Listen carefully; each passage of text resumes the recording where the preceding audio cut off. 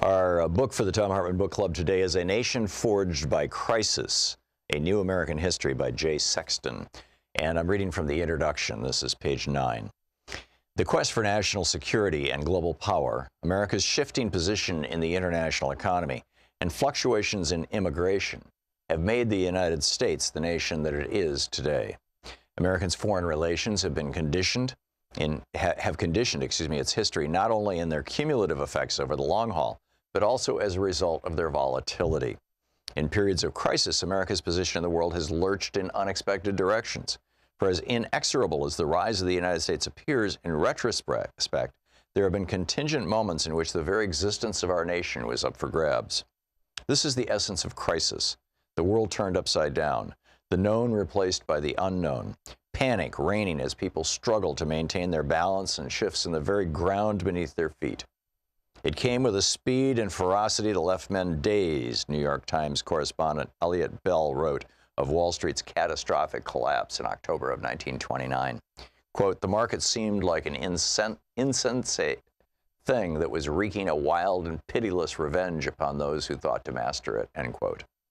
Crises are contagious, spreading like viruses from one realm to another. It's not without reason that the word crisis was associated with medical conditions and health scares in the 19th century. Each of the periods under consideration in this book were less a singular crisis than a set of interlinked crises. A political crisis could trigger an economic panic, which in turn could intensify social conflict, and so on. As these pandemics spread through the body politic, crisis itself was normalized, becoming an almost accepted characteristic of an age.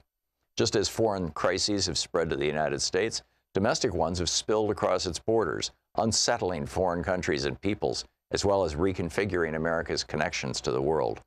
Consider the fateful winter of secession that followed the 1860 election of Abraham Lincoln. The crisis over slavery that divided the Union into warring sections that led to a series of sharp reversals in America's position in the global system. The foreign capital that had rushed into the roaring American economy in the preceding decades suddenly began to flee. Indeed, more capital left the United States in 1860 to 1862 than came into it.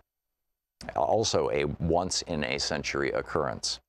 One of the world's most valuable commodities and America's largest exports, Southern cotton, was confined to the ports of the Confederacy as a result of Richmond's ill-fated diplomatic strategy, leading to unemployment and social unrest in the British textile town of Lancashire. The most unexpected reversal was how the national security that the United States had attained after the war against Mexico in the 1840s was suddenly imperiled, with European powers encroaching once again upon the Western Hemisphere.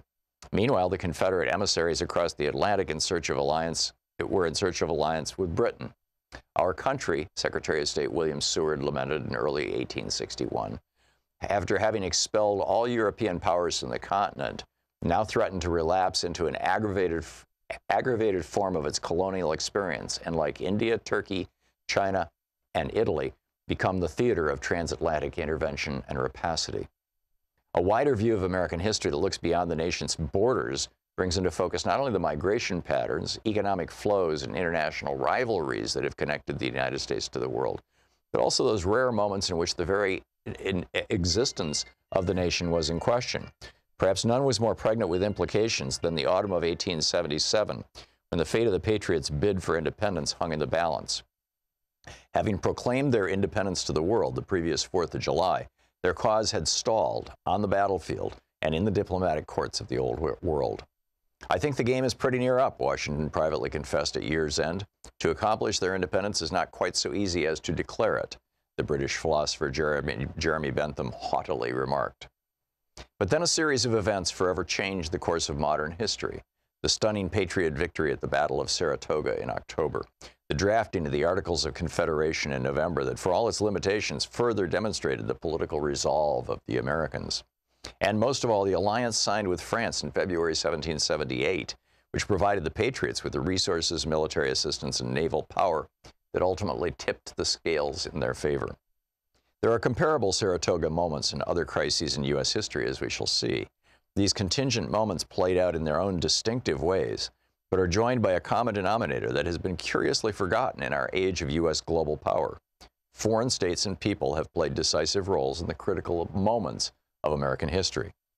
As we make our way through our own era of global instability, in an unprecedentedly interconnected world, there's perhaps no more important lesson from the past to keep in mind. Crisis may beget crisis, Franklin Roosevelt said as his administration transitioned from battling the Great Depression to entering the Second World War. But the progress underneath does not wholly halt. It does go forward, end quote. Like so many of Roosevelt's public statements, this one reveals a truth even as it conceals others. The United States came out on the other side of its greatest crises as a stronger and more efficiently organized nation, as Roosevelt suggested. The process of mobilizing resources to counter threats catalyzed innovations in political economy, such as the creation of a national financial system during the Civil War, and the economic reforms of the New Deal. The book is A Nation Forged by Crisis by Jay Sexton.